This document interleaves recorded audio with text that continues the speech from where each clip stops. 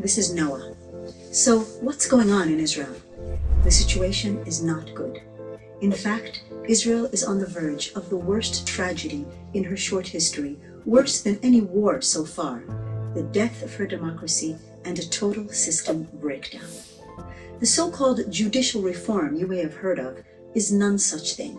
It is rather an anti-democratic coup, a grab for limitless power by a democratically elected government composed of convicted criminals, messianic zealots, corrupt opportunists, and ultra-nationalists, turning democracy against itself and against the citizens of Israel.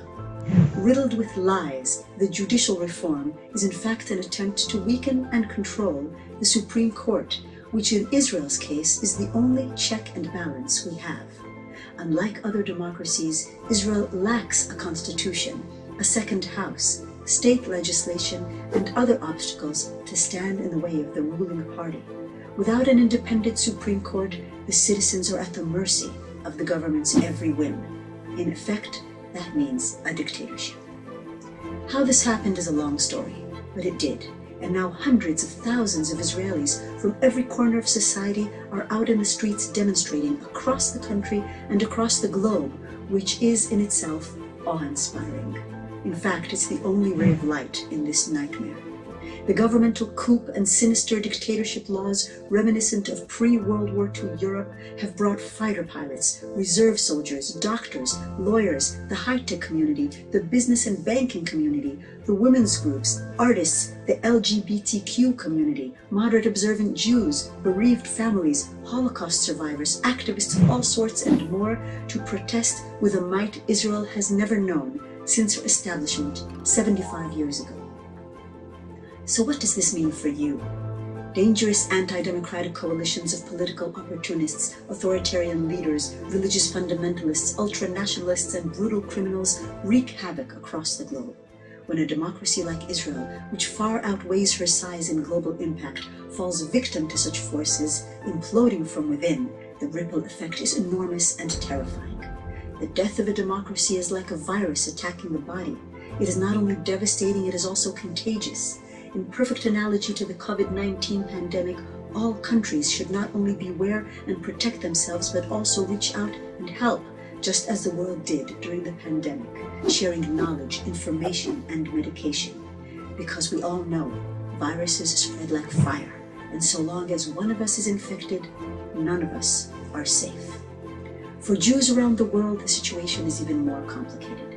Israel was the love child of the Jewish people, nurtured, supported, and defended by them, the manifestation of an age-old dream, intrinsically connected to and reflecting their values and ethic. For those of us living here, Israel is a home, and with all her complexity and challenges, nothing short of a miracle. Now all that is at risk. If the coup is successful, Jews will become far more vulnerable than ever before. And then there's the future of the Palestinian people, who have already suffered so greatly under decades of occupation. The current government has declared war on peace, eliminating all hope of a two-state solution and leaving the Palestinian people exposed to horrific acts of violence with no savior in sight. The ticking time bomb, which is the Palestinian-Israeli conflict, threatens the stability of the entire Middle East and, as such, the entire world. So what can you do? We call upon our friends across the globe to raise your voices in support of decency, equality, and democracy. Let the Israeli government know that its anti-democratic revolution, that oppression, bigotry, and racism are not acceptable to the international community and not welcome in your borders. Let the Israeli government know that you will be unable to conduct business nor philanthropy as usual should this anti-democratic coup not be stopped. And remember, the government is not the people.